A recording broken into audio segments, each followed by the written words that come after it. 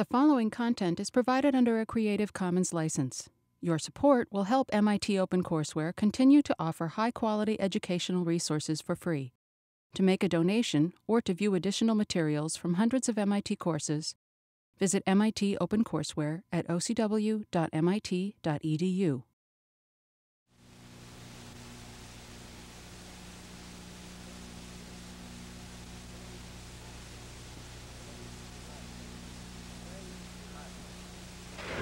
Hi. Today we're going to study something called the hyperbolic functions, and in a sense we're going to show that in a very major way the study of the hyperbolic functions mimics the study of the circular functions.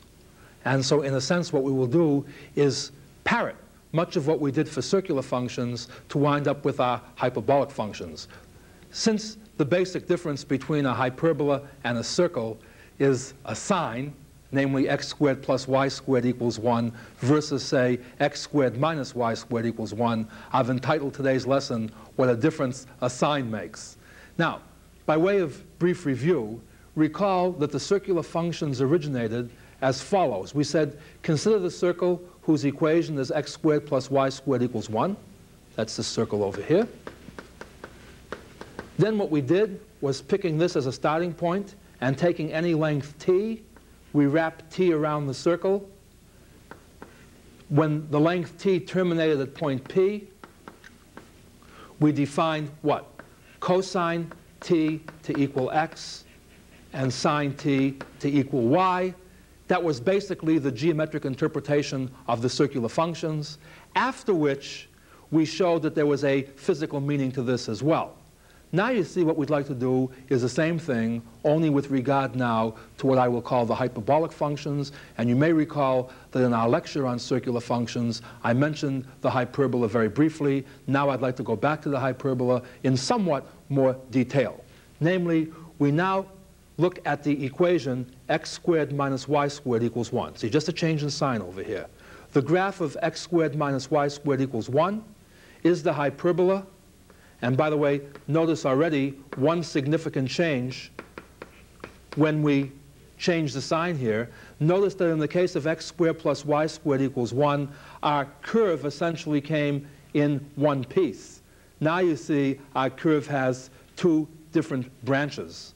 And for the sake of uniformity, for the sake of well-definedness, let's pick the branch that we will deal with to be the positive branch, meaning the branch that's to the right of the y-axis. To mimic precisely what we did in the case of the circular functions, what we do now is what?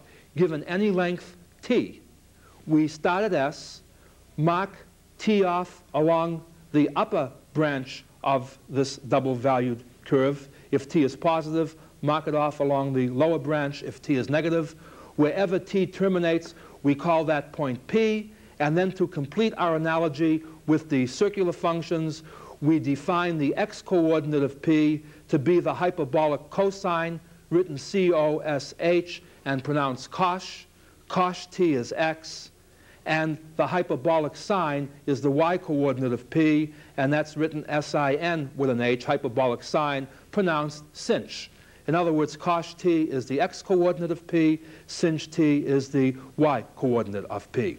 And in the same way that x squared plus y squared equals 1 gave us the circular identity that sine squared t plus cosine squared t is 1, the fact that x squared minus y squared is 1 gives us the hyperbolic identity that cosh squared t minus sinh squared t is 1. So again, notice great similarities, great differences. I'd like to make just a brief aside to point out how in one sense this difference isn't too significant, yet in another sense it's very significant. On the one, notice the following. If you look at the equation x squared minus y squared equals 1, and if I can draw on your previous knowledge of the square root of minus 1, just for a moment for sake of illustration, if we think of I as being the number whose square is minus 1, notice that another way of writing x squared minus y squared is to write x squared plus the number iy squared. You see, I squared is minus 1, y squared is y squared. This is just another way of saying x squared minus y squared is 1. Again, it's not that crucial, but because much later in the course, when we study complex numbers, there is going to be a rather nice identification between hyperbolic functions and circular functions as a prelude of things to come. Notice that what we're saying is, if you plot x squared minus y squared equals 1, if you plot that in the xy plane, you get the hyperbola that we talked about. On the other hand, if you change the name of the y-axis to the IY-axis, notice that with respect to this type of coordinate system, the graph would be a circle. Again, just an aside to show you structurally a connection between circles and hyperbolas in terms of complex numbers. In that way, these things are fairly similar. Now, to show you how different a sign change is, I thought you might be interested in the following little device. Take any two numbers, a and b, no matter how different, and form two numbers, one of which is half the sum of a and b, and the other is half the difference of a and b. It's a trivial verification to show that the sum of x and y is a, and the difference, x minus y, is b. In other words, no matter how different a and b are, we can always find two numbers, x and y, such that just by changing the sign, namely, if we add the pair of numbers, we get one of the numbers. If we subtract them, we get the other. Just to make this a little bit more vivid, suppose, for example, a happens to be 1,000, and suppose b happens to be 4. Now, there's no danger of confusing these two numbers. They're quite different. On the other hand, notice that half the sum is 502, and half the difference is 498. You see, if I add these two numbers, I get 1,000. If I subtract them, I get 4. And therefore, notice that just by changing the sign here, I can effectively create a change of from 4 to 1,000. I just mentioned that to show why these people who say things like, all I was off by a sign, that making a sign mistake is very, very crucial, especially if the answer later on has to be added on to something else. But at any rate, I didn't even have to give you this example, except that I thought it was a cute little aside for you to notice. From a more practical point of view, if we just go back to these two graphs that we've drawn, notice that just changing the plus sign to a minus sign radically changed the shape of the curve that we were talking about. Okay? So at any rate then, this gives us the hyperbolic functions. And a very natural question to raise at this time is, why the hyperbolic functions now? Why study them now? Why didn't we do it before? Why did we wait until we were dealing with exponential functions? The answer is that the exponential functions give us a very vivid way of reconstructing the hyperbolic functions. And the key lies in the following fact. It lies in the fact that the derivative of e to the u with respect to x is e to the u times du dx. In particular, if I take the derivative of e to the t with respect to t, I get e to the t. If I take the derivative of e to the minus t with respect to t, I get what? E to the minus t times the derivative of minus t with respect to t. That's minus 1. So the derivative of e to the minus t is minus e to the minus t. Well, what does this have to do with anything? Notice that if I now construct a new function, e to the t plus e to the minus t, since the derivative of a sum is the sum of the derivatives, notice that this result here tells me that the derivative of e to the t plus e to the minus t with respect to t is e to the t minus e to the minus t. Okay? Now, let me do this operation once again. Suppose I now take e to the t minus e to the minus t, and I differentiate that with respect to t. Well, the derivative of e to the t gives me e to the t again. The derivative of e to the minus t is minus e to the minus t. Minus times minus is plus. So observe that if I differentiate e to the t minus e to the minus t, I come back to e to the t plus e to the minus t. Notice already how this starts to behave, at least a little bit, like our friends sine and cosine, except again for a little change in sign. Namely, if I give this function here a special name, and to make it suggestive, I'm going to call it c of t. C sort of to indicate cosine, but I don't want to write cosine because it's not a cosine. Let me just call this function here c of t, and its companion, as you may guess, I will call S of t. C of t is e to the t plus e to the minus t. S of t is e to the t minus e to the minus t. This pair of functions has the property that what? The derivative of one of them is always the other, which is not quite what sine and cosine did. Remember, if you differentiated the sine, you got the cosine, but if you differentiated the cosine, you didn't get the sine, you got minus the sine. So you see, again, a similarity, but not exactly the same thing. Nonetheless, we get a little bit suspicious about this. We see that the derivative of c is s, the derivative of s is c. We remember that there was a basic identity involving sine squared plus cosine squared. We might get the premonition that maybe there's some relationship between s squared and c squared. And one of the best ways of checking out a premonition is to just check it out. I mean, let's just see what happens. In other words, starting with this definition of c, this is a binomial, let's square it. You see, if we square it, it's what? It's e to the 2t, the first term squared, plus twice the product of these two terms, but e to the t times e to the minus t is e to the 0, which is 1, plus e to the minus t squared, which is e to the minus 2t. In other words, putting this all together, the square of c is e to the 2t plus twice 1, which is 2, plus e to the minus 2t. Similarly, when we square s, we get exactly the same thing, only with a minus 2 as the middle term rather than a plus 2. Well, now we look at c squared and s squared, and just by looking at this expression, any hope that c squared plus s squared will give us a nice identity should vanish, because you see, if you add these, you're going to get an e to the 2t term in here, in fact, twice e to the 2t. Here you'll get twice e to the minus 2t, and only the 2 and the minus 2 will drop out. On the other hand, should you elect to subtract s squared from c squared, the e to the 2t terms cancel, the e to the minus 2t term cancels, and we wind up with what? C squared minus s squared is identically 4. And by the way, notice up to this point, no use of the word hyperbola. Okay? However, if you think of the so-called unit hyperbola, the one for which x squared minus y squared is 1, notice that c squared minus s squared equals 4 almost has that form. Well, it has the form. All that's spoiling it is the 4 on this side. Now, you could pretend the 4 was a 1, but that would be cheating. What we do instead is just divide both sides of this equation by 4, observing that c squared t over 4 is just c of t over 2 squared.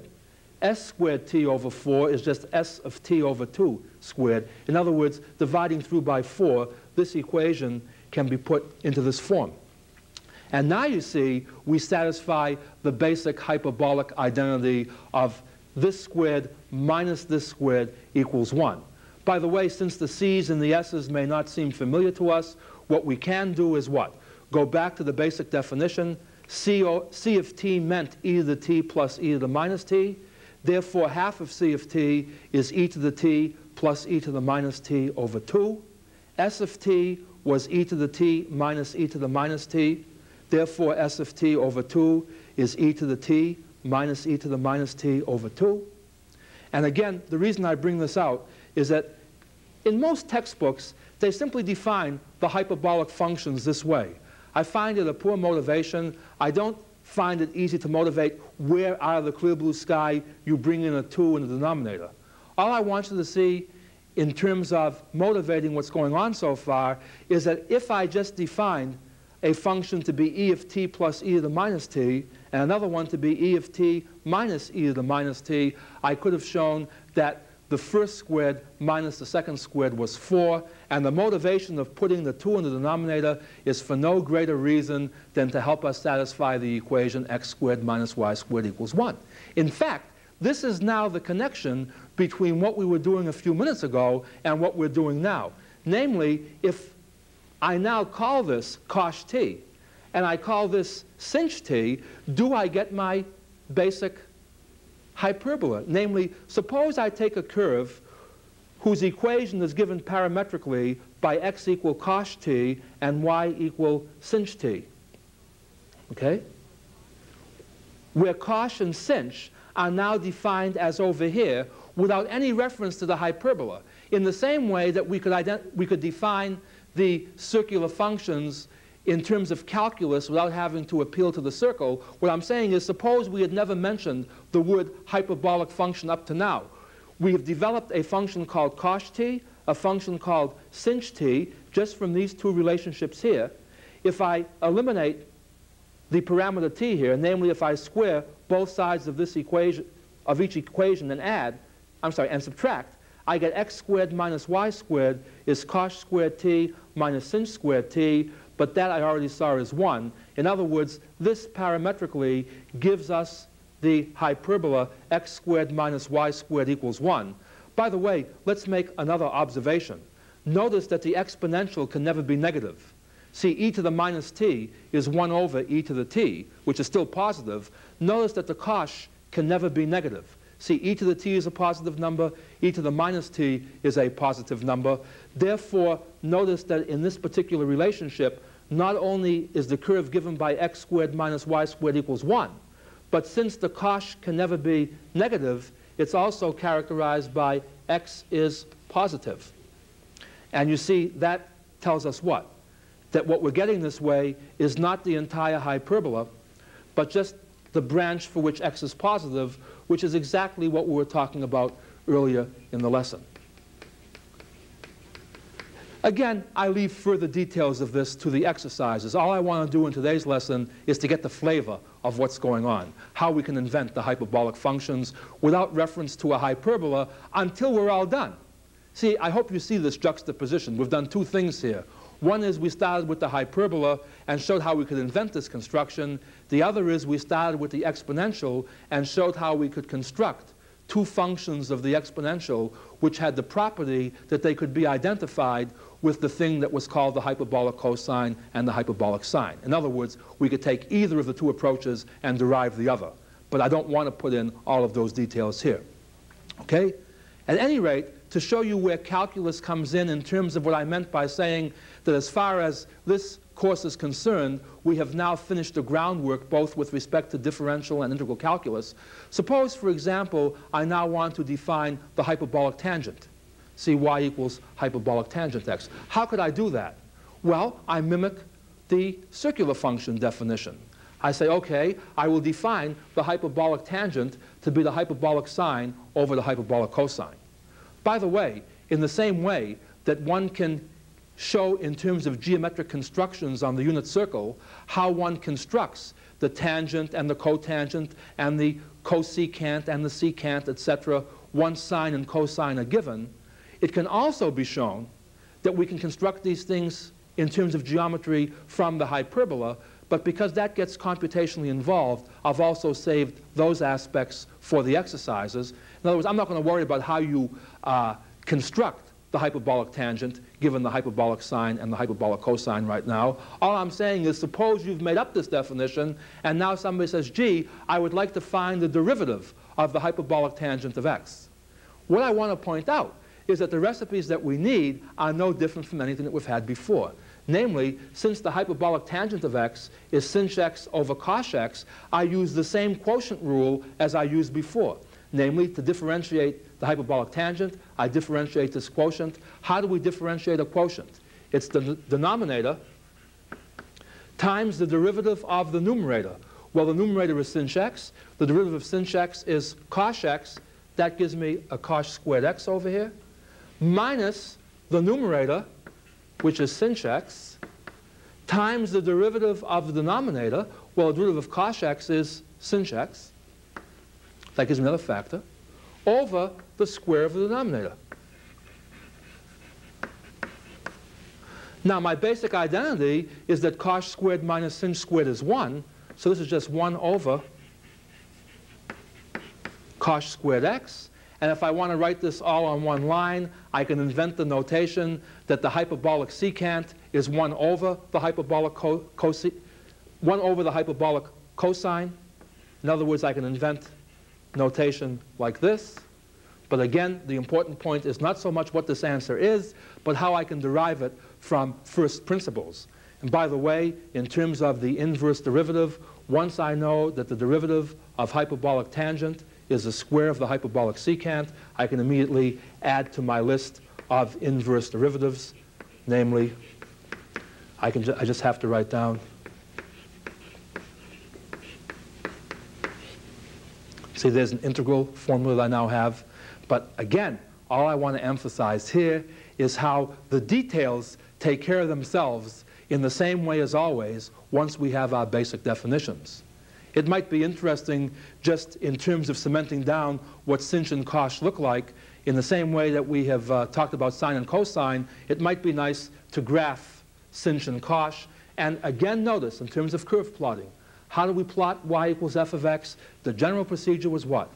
Always take the first and second derivatives so that you can see what the slope is, what the concavity is, etc. The derivative of cosh is sinh, derivative of sinh is cosh. By the way, again, if these terms seem alien to you, you can always rewrite them in terms of the basic definition, in terms of e to the x and e to the minus x, and carry out the differentiation in a straightforward way. Well, here's the interesting point. Let's plot y equals cosh x. Notice, first of all, that cosh x is an even function. If I replace x by minus x, all I get is what? E to the minus x plus e to the x over 2, which is the same thing as I have over here.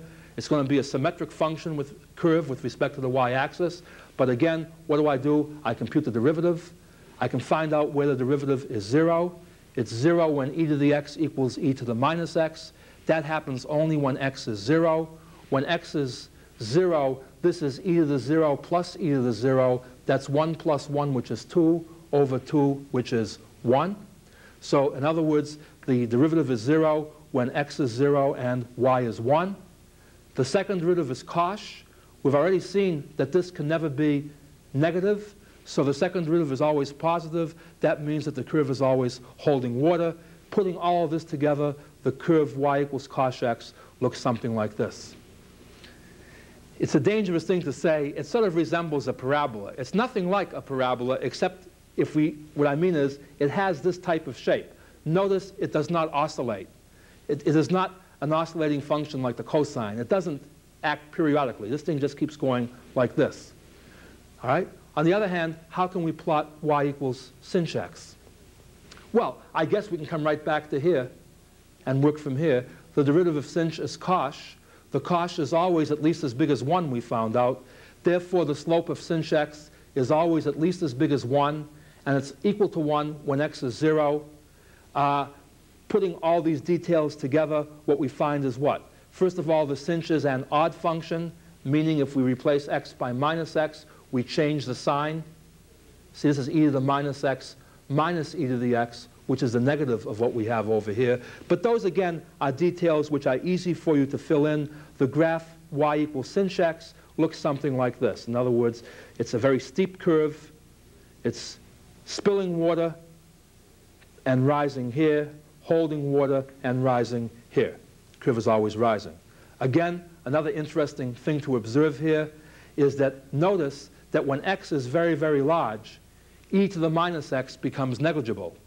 And if e to the minus x is negligible, notice that both sinh and cosh behave like 1/2 e to the x. In other words, this term tends to drop out.